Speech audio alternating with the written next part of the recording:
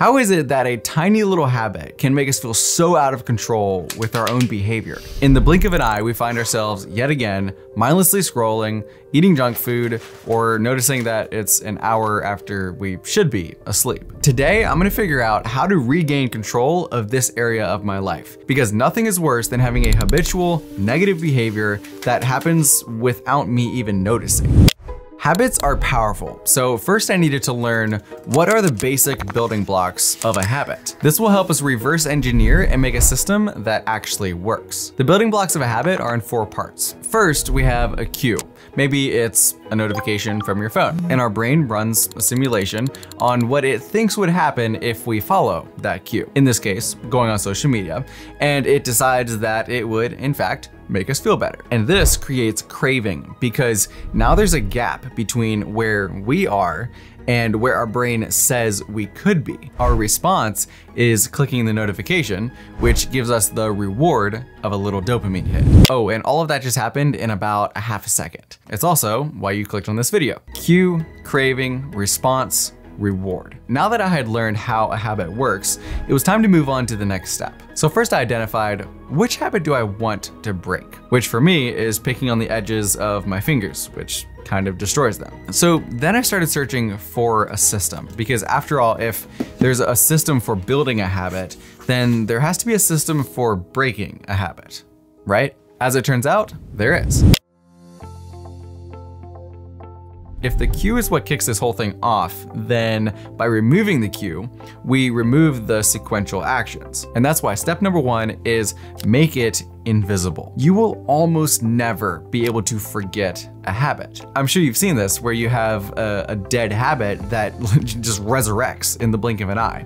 And so since we can't fully forget a habit, we need to make it as invisible as possible. And what's so great about this is we can remove these cues once and we basically don't have to worry about them in the future. For example, you throw away the donuts, you disable the notifications. It's a one-time action, and once you do it, it locks your future behavior in with very little effort. A way of summing this up is a disciplined environment is better than large amounts of willpower. Okay, so this advice sounded really easy and awesome until I wrote down some of my cues for this habit. And that's when I realized we kind of have a problem. Cue number 1, fingers.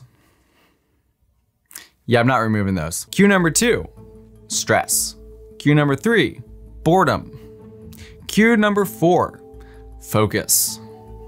I'm guessing you kind of see the problem here. And this is why the hardest habits to break are the ones that have cues intertwined with our daily life. To break habits like this, we need to go to step 2, make it unattractive. Okay, so since like the beginning of our existence, we've basically been motivated by 2 main things: what moves us towards pleasure and what moves us away from pain. And this right here is exactly what our brain is doing during the second stage of the habit, which is craving. After our brain runs a simulation of what it thinks would happen if we followed the cue, it decides, yes, binging that Netflix show would in fact remove pain from my life right now. Therefore, I should watch that show. The trick is taking over this process and learning to do it manually. Sure, Netflix will probably make you feel better, but it'll also make you feel like trash. So we have to learn how to reframe the craving so that it's unattractive and so that we don't want to move towards it. We make a habit unattractive by highlighting the benefits of avoiding that habit, or by highlighting the negatives of following through. And the best way to do this is every time you notice yourself moving towards that craving, take that craving and expand it to illuminate the negatives. Let's take the Netflix example. So identify the craving, which is watching Netflix would make me feel better, and expand it. Watching Netflix would make me feel better in the short term, but it would also make me feel like trash afterwards. So what could I do instead that would make me feel better, but that wouldn't have these negative drawbacks? So there what you've done is you've highlighted something that makes the habit a little bit more unattractive, while at the same time redirecting your behavior towards something better. What's really interesting is I noticed a difference the very first time I did this with my habit. I was working and I found myself picking on my fingers, and I said, Okay, so I'm bored and I'm mutilating my fingers because I need something to do. So what could I do instead that would be a better option? And I was like, you know, I actually really enjoy pen spinning, and that would be a much better option, and it would keep my fingers busy, so I wouldn't absentmindedly do it. And it was amazing what just like even acknowledging the drawbacks of what this does, it like really redirected my attention and my behavior. Every time you do this, it breaks the pattern of that habit, and it makes it just a little bit weaker. Alrighty, cool deal. Well, thanks for the tips. What are you doing? Let's face it, first 2 steps, probably good enough. So instead of listening to the other 2, I'm gonna go watch this other video. Yeah, I don't think you wanna do that. Why is that? Because you're gonna lose your attention in your video? Got him. No, well, yes, but no. You see, when I was researching this, I almost quit right here too, but I'm really glad that I didn't. And here's why. You see, steps 1 and 2 will get you through like the first week or so, but steps 3 and 4 make it incredibly difficult to return back to that habit in the long term, especially when your willpower is low and you kind of want to go back to it. Okay, but make it quick because I'm getting tired. Got it. Okay, so after you remove the cues, you make it unattractive, and then what you want to do is you want to make it difficult. We humans are notoriously good at backsliding. And right now, when you actually want to quit this habit, is the best time to plan for the future when maybe your willpower is kind of low and you're not quite as eager. In Atomic Habits, James Clear says this: success is less about making the good habits easy and more about making the bad habits hard. And the best way to do this is by increasing the friction or the number of steps needed to follow through and actually go to that habit. Doing things like setting time restrictions on your phone, or setting your phone so that, 30 minutes before when you should be going to bed is, when your phone stops notifying you, stops sending you notifications. It creates a little bit more friction for you to actually follow through on that habit. Basically, if we're gonna sum this up, we would say, don't rely on willpower when you can change the environment instead.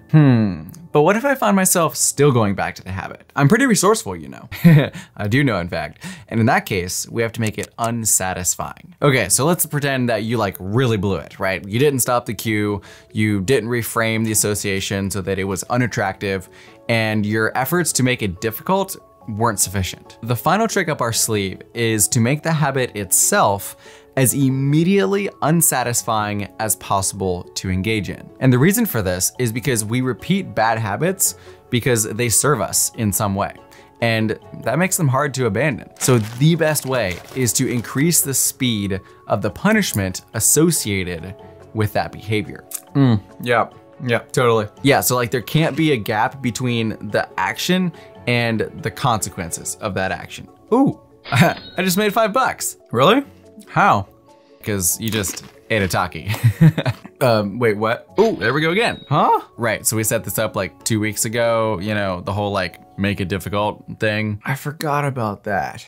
And you can do this in any number of ways, but what it does is it retrains the association that you have for that habit. So now, instead of pleasure coming from that habit, you experience pain. For example, if I had to give $1 to my friend every time that, I pick on my fingers, it wouldn't take very long before I would literally be repulsed by that behavior because I don't like losing money. The more local, concrete, tangible, and immediate, the more likely it is to influence behavior. And the beautiful part about this is, if you actually want to break that habit, you will hold yourself to it. Okay, so remember, for the cue, we want to make it invisible.